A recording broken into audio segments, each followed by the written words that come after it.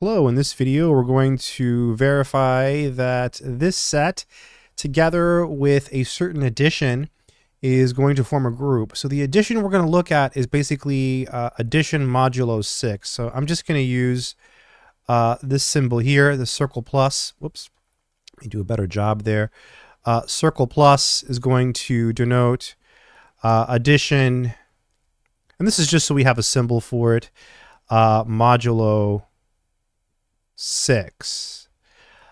So basically, what are these numbers? Let's talk about that. These are the remainders that you get when you divide a number by 6. This is a list of all the possible remainders. So for example, let's talk about how the addition works here. So let's say you do 3 plus 4. So 3 circle plus 4. Well, that's going to be 7, right? But 7 is the same thing. What is 7, right? Well, in this group, 7 is the same thing as 1. It's basically because 6 goes into 7 one time and the remainder is 1. Okay. How about 5 circle plus 4? That's going to be 9. That's the same thing as 3, right? Because 6 goes into 9 one time, and so the answer is 3. What about something like 22? What is the number 22? I'm just picking a random number here. How would that fall into this set here? Well, how many times does 6 go into 22? Well, 6 times 3 is 18, so the remainder is 4. So 22 is actually equal to 4. You could actually think of these as something called equivalence classes, and so each equivalence class has infinitely many representatives. You can take any member of the equivalence class, and that can be a representative of that class.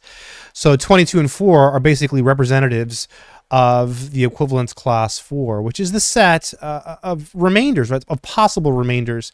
If we decide to restrict those remainders to these digits, we can do that by using the notion of equivalence classes. But it also agrees with common sense division, right? If you have 3 plus 4, you get 7. The remainder is 1 after 6 goes into it. 5 plus 4 is 9. The remainder is 3 after 6 goes into it. So, and this is called addition modulo 6. So clearly this is, closure is satisfied. So I'm going to write closure and just put a check mark, and we can just agree that these are the remainders. Associativity is also very easy to see. So whoops, my mouse here, or my pen here is starting to, I need to adjust the settings. Associativity is also pretty easy to see because these are just regular numbers, right? So the associativity is going to follow from just associativity of addition. So there's no nothing crazy there. The identity element is going to be 0. So the identity is going to be 0, and 0 is an element in this set. So 0 is in this set, and 0 circle plus x is equal to x circle plus 0, which is equal to x. So for all x.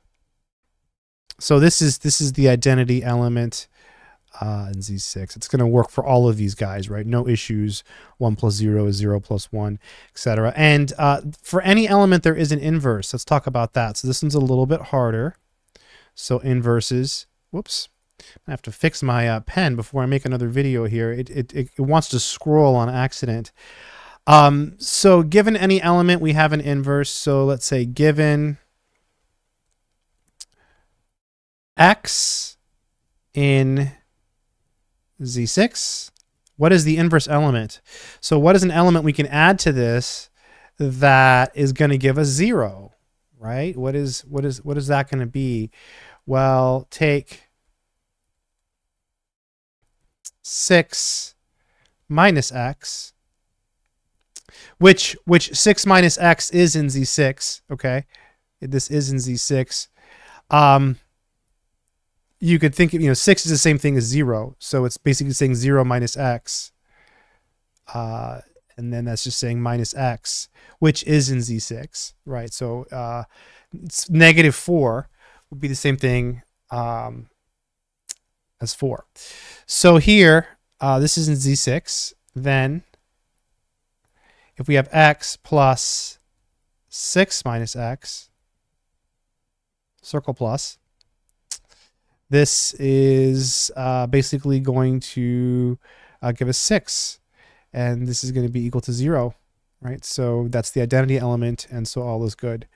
So we have inverses, we have identity, we have inverses, we have associativity, and we have this beautiful set. So we have a group. So kind of cool. Just thought I would show you this interesting group. Until next time, take care.